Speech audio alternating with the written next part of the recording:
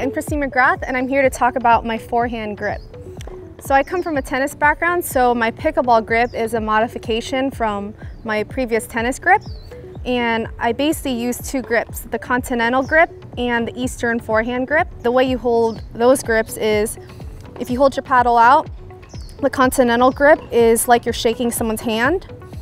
The Eastern forehand grip is a notch to the right so that the knuckle of your right hand is at the 3 o'clock position if it was a clock, and at the 9 o'clock position if you're left-handed. The reason why I use those two grips is because the Eastern is good for ground strokes. You can get a bit more topspin on the ball easier compared to the Continental when you're using the Eastern grip, so you can brush up on the ball. The Continental grip is a really good standard grip to use at the net, and you can hit dinks, drop shots, blocks, everything else with the Continental grip, and you can transition between both grips easily during the point. Thanks for checking out this video. For more, head to totalpickleball.com.